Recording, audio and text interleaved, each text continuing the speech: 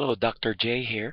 I want to start a series of videos regarding the Fourier analysis, and the focus here will be the Fourier transform. Fourier representation of signals is important in communications because it describes the frequency content of signals. For example, an orchestra with instruments having different frequency ranges, the string bass has low frequencies while the piccolo has high frequencies. Also in a choir you have different voice parts such as the tenor, alto, and soprano parts. But here's an example of a noisy random signal. The signal is about 1 second long, which you could see right here is basically 3 cycles. So it's a 3 Hz signal that is riding on top of some noise. So this is all described in the time domain. What we want to do is convert this description into a frequency domain description, which is described by a spectrum analyzer. And here's just a graphical representation using some engineering software. So here we have a double-sided spectrum, which, because of the way Fourier transform is defined, is that you have 2 sides, the negative frequencies and positive frequencies. And we'll see why later with some math. But this is known as a double-sided spectrum. Spectrum also means that it's in the frequency domain. So what we have here, when we take the Fourier analysis of the 3 Hz signal that's noisy, we get a spike right here, basically a double spike at plus 3 Hz and negative 3 Hz. Then down here is the noisy floor signal. So you can see here that the noise has a wide range of frequencies or spectrum, and here the sine wave signal is concentrated at negative 3 and 3 Hz. And I'll expand the plot, the graph, the spectrum, so you can see the resolution better. Here's a one single-sided spectrum. Again, here's the 3 Hz sine wave, and here's the noise floor. And then going from 0 to 20 Hz, we see that the 3 Hz sine wave occurs here, and that you have the noise floor shown here. So Fourier analysis is used to describe signals and systems using sinusoids, invented by Joseph Fourier, and has widespread application in many fields, not only in signals and systems, but at many others. So let's start off. What we mean by a Fourier transform is basically takes up aperiodic signals that don't repeat and continuous signals and transfers them into the Fourier domain or frequency domain. Fourier series are used to describe periodic signals and continuous signals, and there's a definite relationship between these two. But we need a little bit more concepts before we can describe these two relationships. Real quick, the Fourier series you can think of as a sampled version of the Fourier transform. Then you have discrete time Fourier transform, also for aperiodic, but signals that are discrete, sampled of continuous signals. Formed, that's usually generated from continuous signals.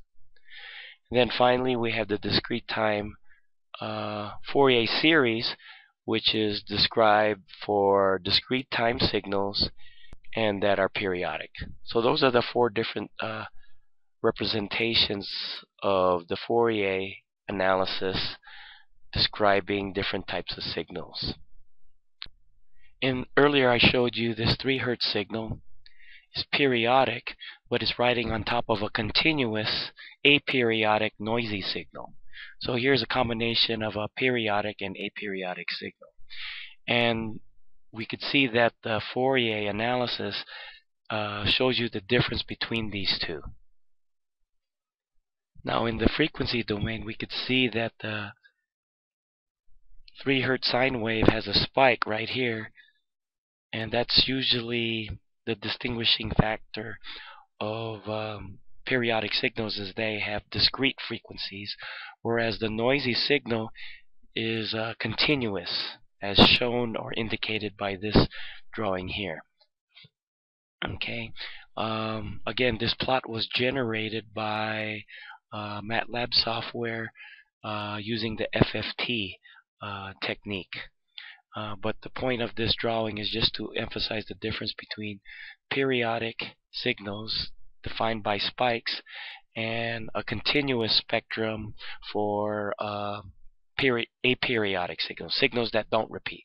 So signals that don't repeat are continuous in the frequency domain, and then signals that are periodic are discrete frequencies in the frequency domain or Fourier domain.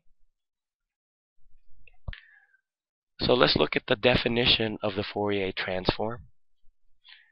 And mathematically it's described from integral, taking this time domain signal, going from minus infinity to infinity, multiplied by a complex exponential, e to the minus j 2 pi ft, integrated with respect to time to give you a frequency domain description described in F. This is frequencies in hertz, but I'll also show you where other textbooks describes the Fourier definition in terms of the radian frequency. So here again we have the time domain description signal and the frequency domain. And then going from the Fourier to the time domain description is described by the inverse Fourier transform, where we're integrating from minus infinity to infinity, taking this xf multiplied, instead of minus e to the j 2 pi ft, we multiply it by e to the j 2 pi ft. This time we integrate it with respect to f, df, frequency, and then we get a time domain description. So here's our Fourier, and this is our time domain description. Now I said other textbooks may describe, instead of hertz, by radian frequencies, and I'll probably be using this since it will save me time writing this 2 pi f. And we can see that f is also related as omega divided by 2 pi. So using the definition of the Fourier transform, we just basically substitute omega for f in here, and then replace the 2 pi f with omega. So here we go from the time domain to the Fourier domain, and then the inverse Fourier transformation going from the time domain to the frequency domain is governed by this definition, similar to this, where we have a plus j omega t instead of a negative j omega t for our Fourier transformation. So our inverse Fourier description is described by this formula. However, we scale it by 1 over 2 pi. And that's the difference between the one described in the radian frequency and the frequency is this 2 pi factor. Okay, the next video we'll find the Fourier transform of a unit pulse with a width of t using our Fourier transformation. However, I'm running out of time. So signing off is Dr. J. See you next time.